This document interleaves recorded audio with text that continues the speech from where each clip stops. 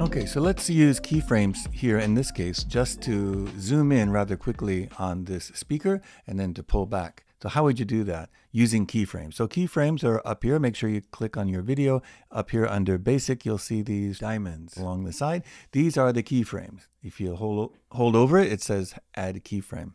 So if we added a keyframe right here, so we just click on that and there you can see it. That is reflecting all the current properties of the video. That's the color that you see, that's the size and everything. So we'll start there, but rather quickly we want to zoom in. So we want to zoom in from there, let's say over 5 frames. So 1, 2, 3, 4, 5, and that's going to be rather quick.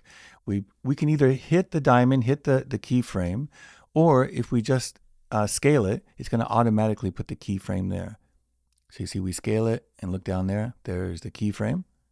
And then we're also going to change the XY axis and you can see that it added the keyframe there. And it's reflected in this keyframe right here. So if we go back now, 5 frames is pretty fast, boom. And let's say we want to hold it for a while like that.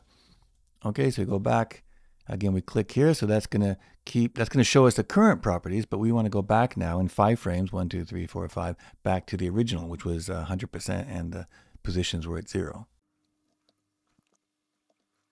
Right, and there we are. So that's going to be a really fast zoom in and then a zoom out. That's rather fast. Now, if you look at these keyframes, and let's say we want it to be slower out, we'll keep it fast in, but we want it to more slowly scale out.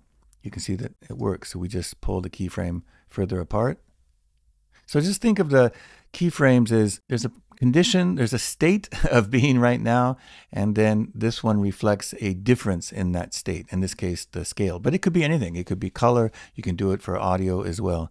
And then if you want it to be really gradual, you can increase that distance in between. And then it's much more gradual. So this can be used, for example, in a Ken Burns effect. And this can be used for animation. So let's take a look at that. Okay, so let's look at how you could do a simple animation. So we have our moon landing image here as our background. It's just a photo. We won't be doing any keyframe on this video. We'll just use this one here, the top. So we'll make it a little bit smaller. Let's say we want this rocket to take off from the Earth. So we're going to put it at 1% to start. That's almost invisible. And we put a keyframe there. And then we'll let it go. How much time? Right about there. Let's say we'll put a keyframe, and what we want is we want it to scale and rotate a little bit and also just go out of frame. So we put a keyframe there, and then we want them to come down to the moon right about there. So we put a keyframe and pull it down and rotate it a little bit. Oops, and let's have them land right about here. Okay, let's take a look at that. Launches and coming down. Okay, something like that. If you put a sound effect with it, it's much nicer.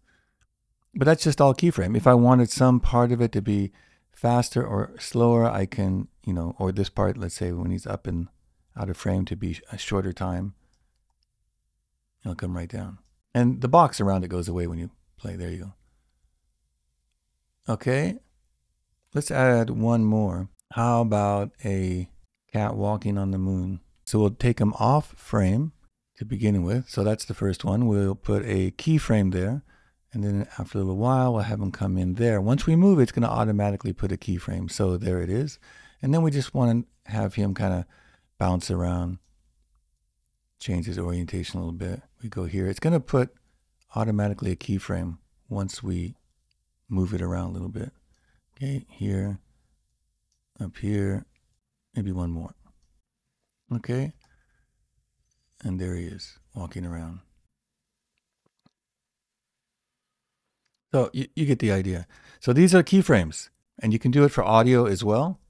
For example, if I wanted to speak here and I wanted the music to go down, again, we can use it with keyframes.